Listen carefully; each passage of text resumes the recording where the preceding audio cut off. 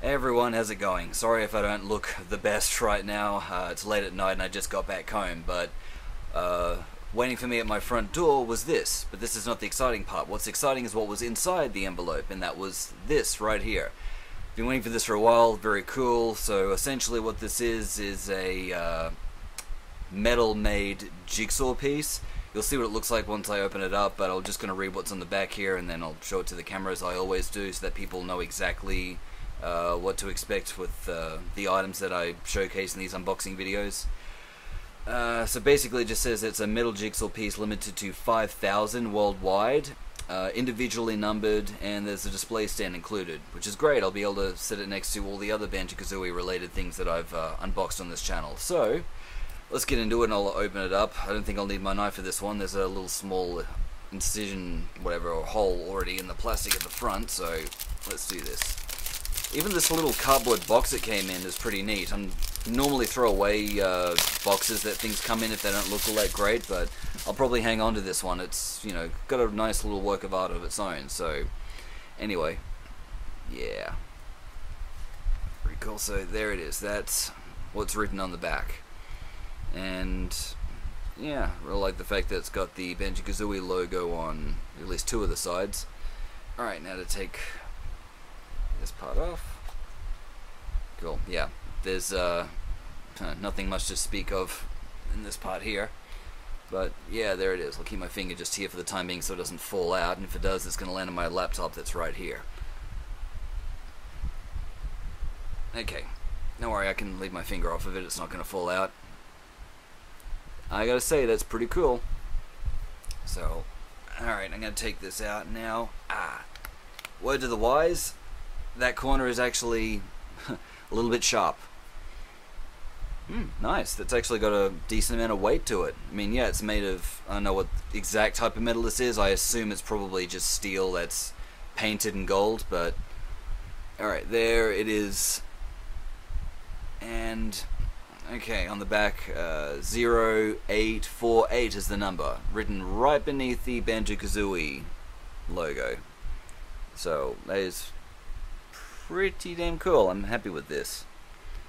And if you're wondering what this little smudge is there, I think that might be, I don't know, I'm gonna say it's, I don't know, it looks like rust, but I don't know, I'm not really an expert with metal. So in regards to how much this weighs, more than this Logitech mouse, that's for sure.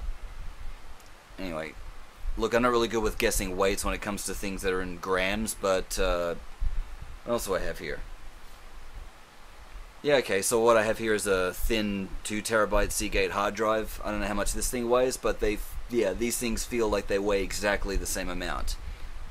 So, I don't know, if I find out exactly what this weighs in grams, I'll maybe add it in subtitles or in the description of this video, but yeah, I think this is really all there is to showcase, and if anyone's really interested in knowing what it looks like on the sides, that's it. There's not really any designs or logos or anything like that on the side, and of course I see this number the second I say that. It just says Microsoft. So, yeah, I guess that means that this thing was definitely released after Nintendo no longer had the rights to the Banjo-Kazooie franchise, and then they were purchased by Microsoft. But yeah, either way, that's pretty cool. Now, I was promised something about a stand. It looks like that's it down below.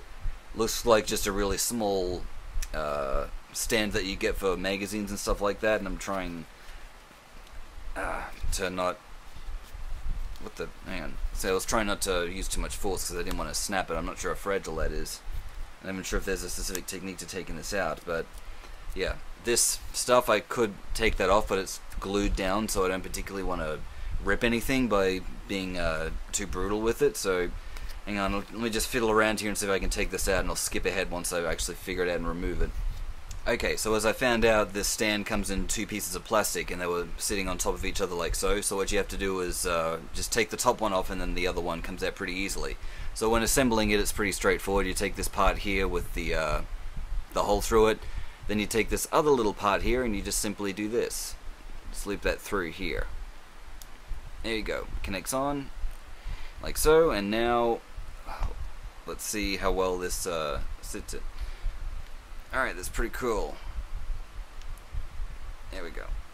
I was wondering how the stem was going to work just in relation to the shape of the Jiggy, but anyway, that's basically how it works. You know, it lines up perfectly with these two bottom parts, and so yeah, that's really all there is to it. So nice. I'm gonna put it up on my shelf now and see how that looks. Well, I'll be honest, I think this thing sitting right here next to my collection of other Nintendo-based things looks pretty cool.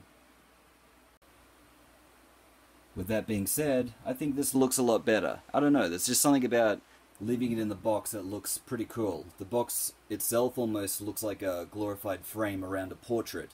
So I do like the fact that they added a stand in order to give us that option if we want to display it that way, but personally I think I'm going to keep it inside the box. You know, the box looks pretty neat as well, so yeah, this is going to be the way that I'm going to leave this on display.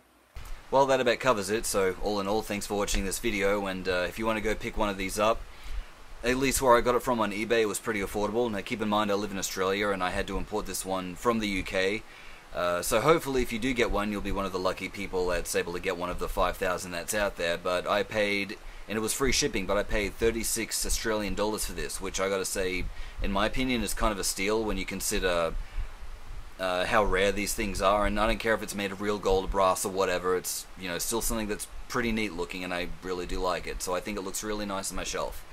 But anyway, yeah, that wraps this video up. So, as always, thank you for tuning in. Hope you guys have a great day. Go play some games.